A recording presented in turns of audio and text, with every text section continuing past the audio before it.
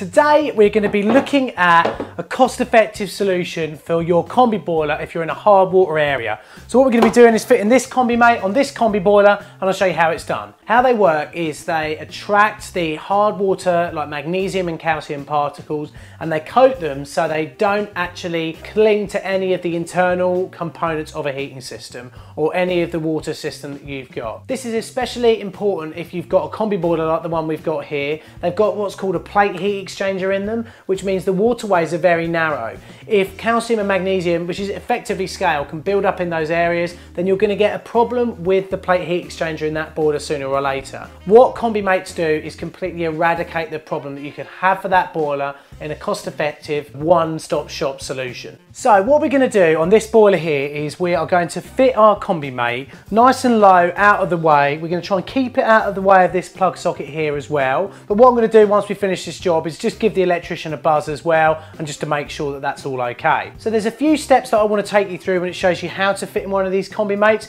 They're really simple and easy to fit, but if you follow the instructions that come with them, you'll be absolutely fine. They are set up for 22mm and for 15mm, so make sure you buy the right one. But today we're going to be installing it on this 15mm copper pipe behind us here. So let's have a quick look firstly at the installation we've got here already, and then ascertain and plan exactly how we're going to do this job. So the 4 pipes we can see up here going from left to right are the hot out, the cold feed in, and then the flow and return for the heating system. If we look down, we can see we've got a valve and also an anti-hammer device on our cold feed in, so we know that we can isolate the cold nice and easily. And then when we go further down, we can see that our cold is attached to our filling loop. So what I'm going to do is the cold elbow that you see there, we're going to sweat that off and change that over for a straight coupling. And then where we were once going across on this cold feed here, we're going to pop an elbow on there and point that downwards as well. Then we're going to set our 2 pipes over the top of the flow and return, and then go further down to where we're actually going to fit the Combimate. What we need to make sure of when you're fitting a Combimate, make sure, like I said, look at the instructions, but keep it 450mm away from any heat source, because if it does get too hot, the combi pellets inside that we'll talk about in a minute will actually degrade quicker. You don't want to be changing your pellets over before you have to, just because you put it right next to a heat source. So now what we know what we're going to do with the pipework, I'm just going to show you the Combimate itself. The first thing you see when you open up the top of the box is a soldering warning, okay? Some types of plastic material may crack after prolonged contact with soldering flux. The acetyl body of this Combimate in particular must under no circumstances remain bearing any trace of any type of soldering flux. The scale reducer must not be installed in airing cupboards where the normal ambient temperature exceeds 30 degrees C. So number one, read the instructions. Don't do what most people do and don't read the instructions. Read the instructions on everything you do, and if you read the instructions on this, you'll find out that really you don't want to get any flux near the Combimate whatsoever. Secondly as well, Combimates don't really like to be in hot environments, so if you're going to put them in an airing cupboard, make sure that the ambient temperature isn't over 30 degrees C, purely because the warmer the ambient temperature, sometimes the quicker that the pellets can dissolve. These pellets should last easily a year, but you don't want to dissolve your pellets too quickly purely because you didn't read the instructions and put it in a really hot environment. And the same goes for the 450mm rule for keeping it away from hot things like this radiator behind me, or keeping it under the boiler, because obviously heat rises and therefore it won't be so warm. We've got our Combi starter pack pellets, but you can buy the replacement ones online easily. Make sure when you buy refills for this stuff that you buy the official proper pellets. We've got our little loosening tool for the nut on the top of the Combimate, so I'll show you that in a minute. We've got some bedtime reading. Make sure you read the installation guide. I will be in a sec. And then if we open this up, we've actually got the Combimate itself. Let's have a quick closer look at the Combimate now. Firstly, non-return valve is fitted on the inlet as standard. There's a non-return valve inside every one of these. So if you've got a question right now about non-return valves on these, it's on the inlet, okay? So you don't have to worry about that. Secondly, really cool intuitive design here. When you want to take the cover off, you push these 2 bits in, and there's 2 valves on the back that will automatically shut the water off, so when you come to change your pellets, you don't have water going everywhere. So then guys, I've got my Combimate out of the box and everything. I'm just going to pop it to one side now, because we're not going to need it for this next section of the job, or not for a few minutes anyway. First thing I'm going to do now is switch the boiler off, make sure that the boiler is electrically isolated, and also switch the water off, okay? Turn the water off. It's easy for us because we've got a valve up there, nice lever valve. Someone thought about this job and put that in. Thank you.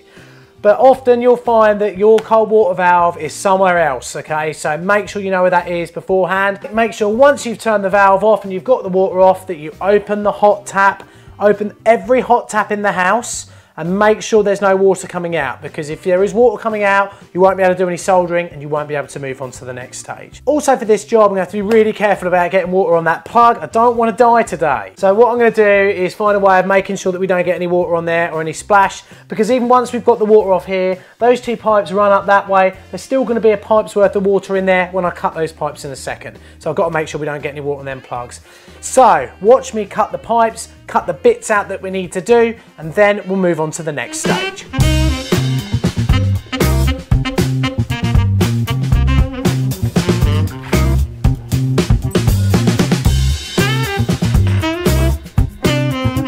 Right, so now that we've got our cold piped out, we now know that we can do a little bit of design work. I'm just going to whip this off here. We've protected our plug under there from getting soaking wet. Bit of forethought helps, doesn't it? What we need to do is then figure out roughly where we are going to install our Combimate. We're far enough away from this radiator. I'm not too worried about these pipes here. I think we'll just pop our Combimate just here like so, and then we know where we have to pipe up to. Now looking at the back of the Combimate, you'll see they're very easy to pop these off. If you just press these two here, this front cover will pop off like so, and then that'll expose the 4 screw holes that you'll be measuring up in a minute. So then we're going to measure down 450 millimeters.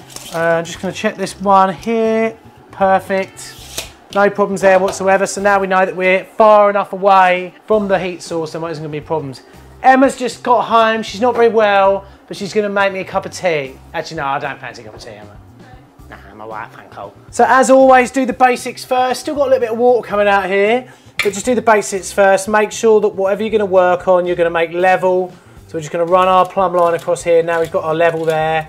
And then we know that we can sit our Combimate just here. What I'm going to do is I'm just going to get my spirit level and measure down from the centre line of this pipe, because it'd be nice if we could just had to do a little set on that.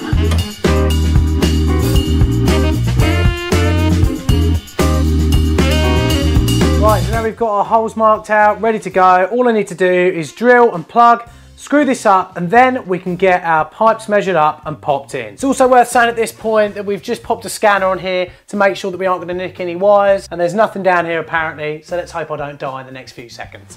I pray to God my soul to keep.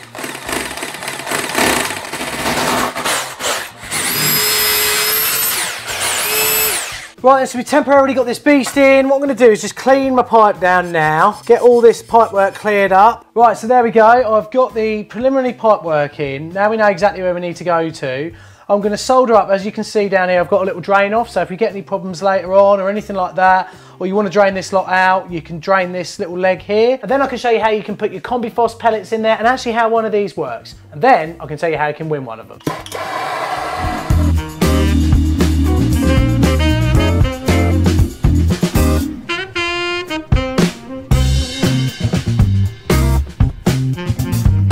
Right then, so we've got our Combimate installed now, we've got all these nicely soldered up, all nicely cleared off.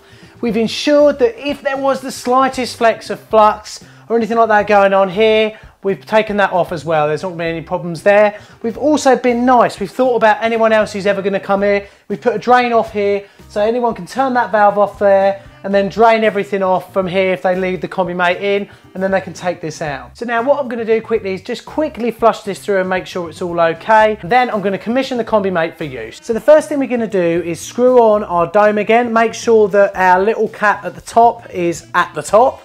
Also, if you're doing full system protection, that means that you're putting this on the cold feed into the whole house.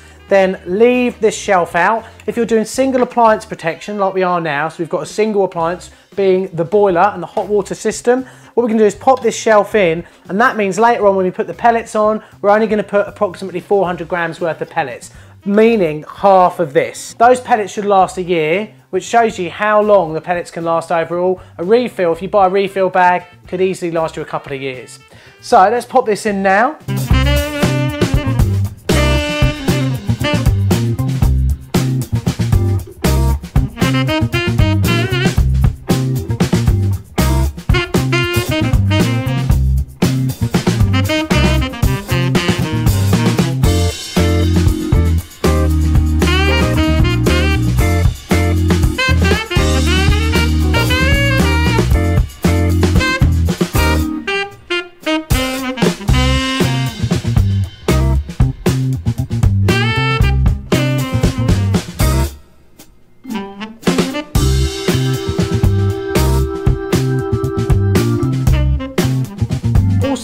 many different combinations in which the Combimate can be fitted. In order to keep the filler plug upright, it may be necessary to rotate the dome relative to the base and relocate the divider tray.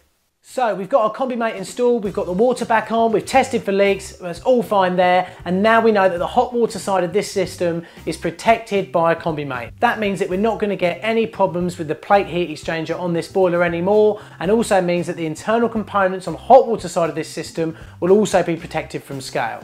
Right guys, so everything's done now. I'm just going to put these in the van. Remember to hold tight. See you later.